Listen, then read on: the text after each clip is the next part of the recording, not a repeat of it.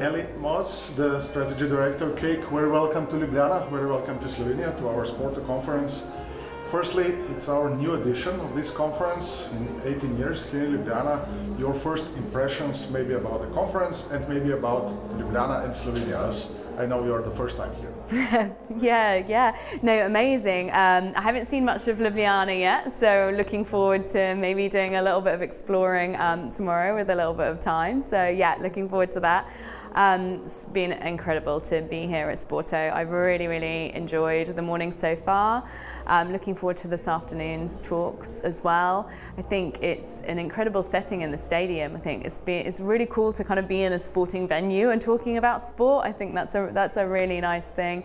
And yeah, I think it's been a great opportunity to come and share a little bit of what we do at Cake, but also to listen into all the other experts that you've got here today. Some super interesting topics, and yeah, really looking forward to the rest of the day. Great. So Ellie, actually, what was the focus of your lecture today here in Ljubljana? So my lecture was on creating meaningful brands and culture.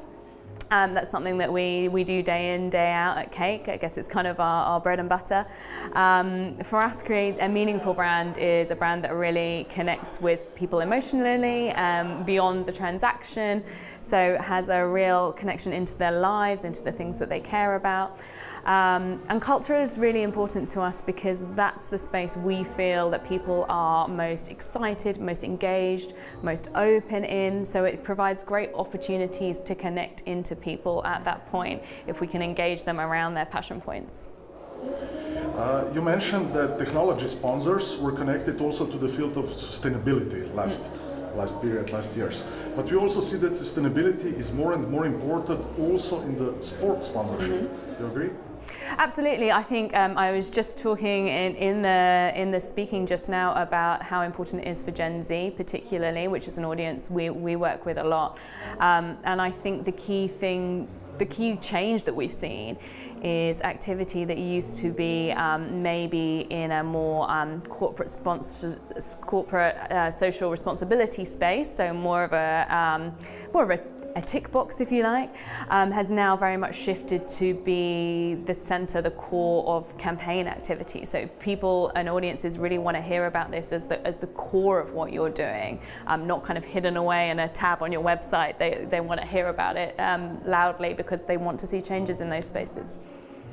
And the last one, maybe, which part of your job now in Cake is more, let's say, provocative or with more challenges at the moment, working on one side with sport organizations like Major League Basketball, baseball, or rugby union on one side, or with brands and suppliers like Puma on the other side?